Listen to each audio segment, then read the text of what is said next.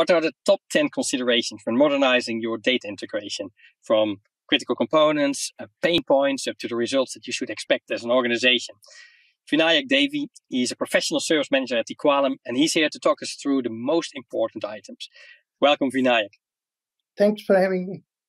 You've worked with big data and streaming data integration for over 30 years. You're a real veteran, a big data veteran. And based upon your experience, what are the key challenges for companies trying to build a scalable, high-performing, efficient data integration approach? Sure. So in the integration space, companies have many use cases and also many solutions to choose from. So typically what happens is, in an effort to build highly scalable and efficient integration solution with the data integrity, they would like to sometimes start out with do-it-yourself approach. So in an effort to build in-house solution, they would require like an army of developers and probably a year or more of time to build this solution themselves. And that is typically just one source and one target and not necessarily comprehensive. So for example, in a month time frame, a new use case comes across, they will have to start the same process again. So it's basically lots of man hours and very effective from the organization's point of view, but not effective cost-wise. So it's not scalable from that approach.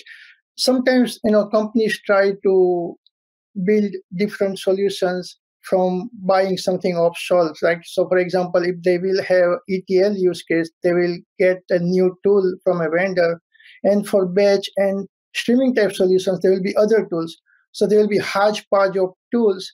Now, again, they will need multiple teams to maintain and care and feed for those things. That's, again, not going to work. So what happens is, even with all those solutions, either they do it yourself or buy it, they don't have required functionality. So like pain points are around, can they do schema evolution? Meaning if the source changes the table structure, can they do the same thing on the target?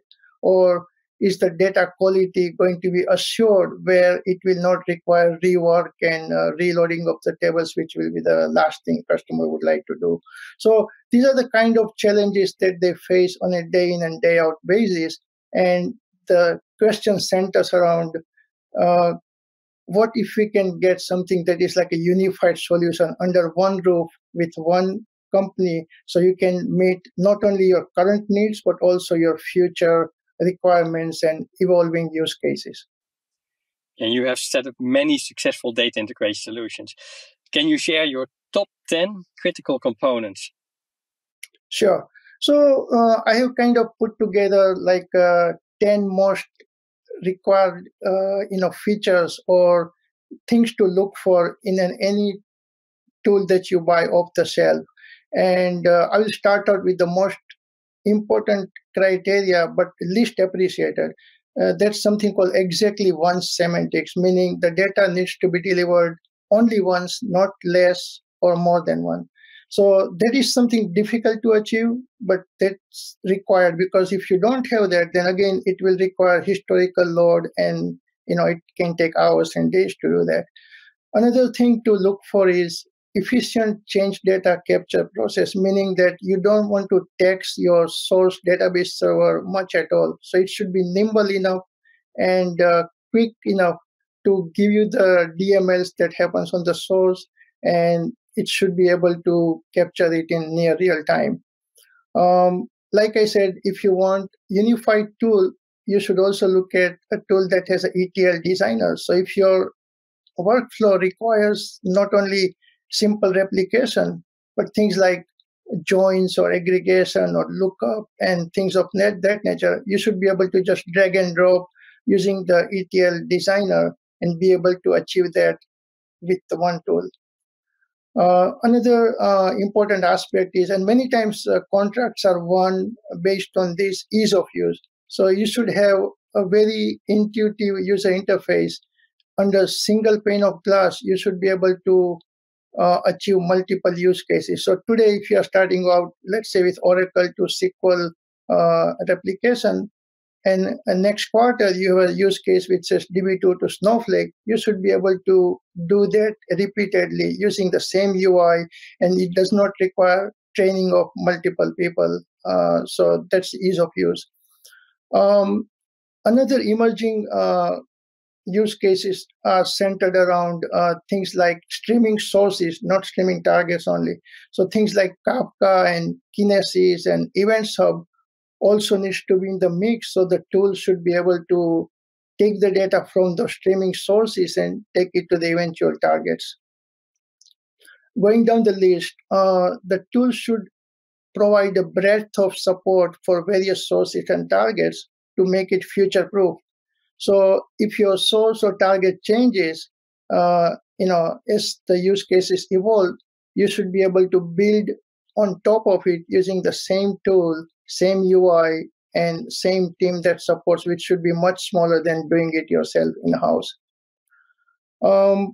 You should also be aware that there are tools that can offer semi-structured data parsing. So if you have a JSON or XML data type, which may be embedded in your database, you should be able to flatten that data structure and pull the required column values out so that it's easy to be consumed by the downstream applications. The tool should also have a scalability and high availability built in. So you should be able to just linearly scale by adding an extra node and be able to accommodate an increased workload. And also your critical components in the solution should not have a single point of failure. So they should have multiple instances of those components so that if one component or one instance of that goes down, you should be able to self-recover and heal. So that should also be a very critical from enterprise operational point of view.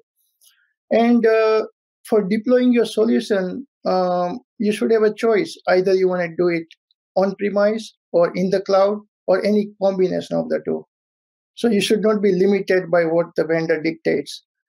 And the last point is multi-tenancy. So using that same resource pool of your cluster, you should be able to logically separate out the sources and targets, and many times with sensitive data for those that require it. So there should be like job-based silos created using this tool so that the data secrecy is maintained, and if there's any PCI type data, you should be able to only let those who really need it. Yeah, I really like these 10 points. And if you then look to success cases, can you share success cases which applied these 10 points? What did these companies do well and what did they achieve? So in the last year and a half, I worked across various verticals, like financials, healthcare, retails. And I can quickly give out a couple of use case scenarios. So a few months ago, I was working with a health insurance provider in the middle of pandemic. And they were having an issue confirming the status of those subscribers when they call into the customer service, and they did not have the near real-time data. And because of that, they were not able to fill some of the prescriptions. So what they did was they implemented a solution keeping in mind these 10 components and the features that I just mentioned. They were able to implement a near real-time solution and Kafka as a target for this, and they were able to achieve that for the satisfaction of their customer base.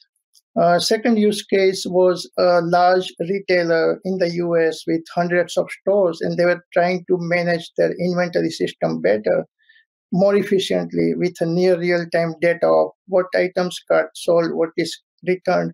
So they were basically doing a near real-time streaming of those point of sale databases into their centralized inventory system, and they were able to achieve more efficient ordering of the items and better inventory management system. Vinayak, thanks a lot for these great stories, and especially for this top 10. I really love it. And for the audience, thank you for watching, and we look forward to see you next time.